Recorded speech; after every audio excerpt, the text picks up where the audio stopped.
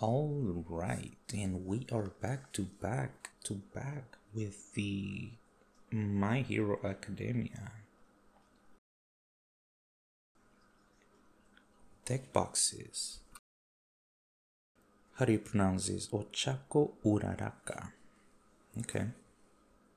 Universes. Ready to play deck. Okay, let's see what kind of cool artwork they have on this one. Again, I love the design of the box, it's pretty cool. I love the pink. I like pink. Pink is cool. Not as cool as yellow, but. And then she is the Gravity Girl, right? I'm not sure if that is her hero name, but I know that that's her quirk. I recently watched My Hero Academia, but it also has been more than a couple days, so I kind of forget things. Sorry about the shake, I have to tap on the camera. It's not steady. And so far, so good. I like the artwork. Okay. I remember this. And like I have said before, I love that their card says literally the anime. So their design says based on that episode, and this actually happened. And so it's like a little flashback of what you have already been watching.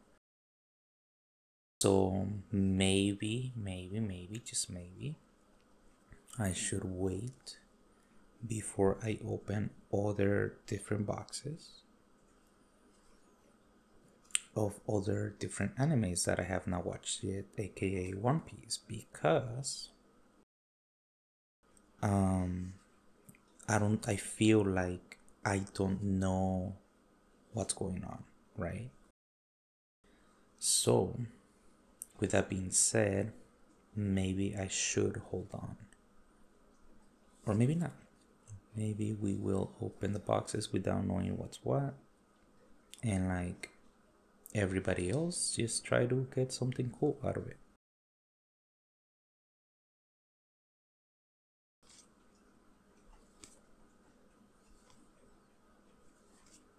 I wonder how fun it is to play this card game. Can you focus even more, or is that it? Yeah, no, that's it. I think the camera is just not as good as I think it is. What is this? Oh, yeah. Cool. And then I am looking at the cards through my camera as well, so I'm gonna look at them from close once I'm done recording. But yeah, this is it for this video. Thank you so much for watching. Focus, shaky camera, and goodbye.